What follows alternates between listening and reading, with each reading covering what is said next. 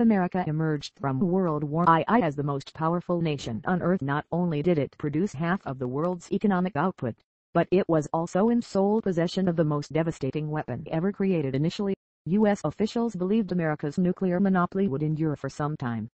After the war, Chen Leslie Groves, the brilliant manager of the Manhattan Project, predicted the Soviet Union would not explode its first atomic bomb for 2 decades. The United States was therefore shaken when the Soviet Union entered the nuclear club on August 29, 1949. As harrowing as this experience was, it was quickly overshadowed by the prospect of Moscow acquiring thermonuclear weapons and the means to deliver them to the U.S. homeland. The implications of this was brought into sharp relief on March 1, 1954. When the United States conducted its first test of a deliverable hydrogen bomb known as Castle Bravo.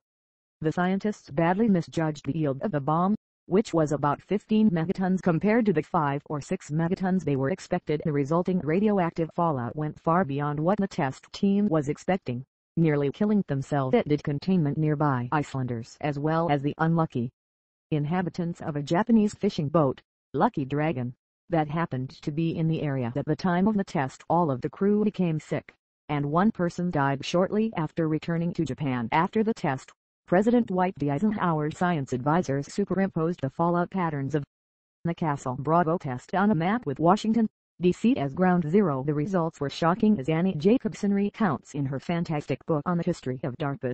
If ground zero had been Washington, D.C., every resident of the greater Washington-Baltimore area would now be dead without a Station 70-style bunker for protection. The entire population living there would have been killed by 5,000 rentgens of radiation exposure in mere minutes. Even in Philadelphia, 150 miles away, the majority of inhabitants would have been exposed to radiation levels that would have killed them within the hour. In New York City, 225 miles north, half of the population would have died by nightfall. All the way to the Canadian border, inhabitants would have been exposed to 100 rentgens or more. Their suffering similar to what the fishermen on the Lucky Dragon had endured. The prospect of the Soviet Union being able to wreak this kind of devastating on America not only terrified U.S. officials, but also created an enormous quandary for strategy. After all, America's strategy was to use nuclear weapons to offset the Soviet Union's quantitative advantages in Europe. This strategy was plausible when Moscow couldn't retaliate against the U.S. homeland, and possibly if it could only do so with limited number of atomic weapons. But how could it be in an age of thermonuclear weapons that destroyed entire cities?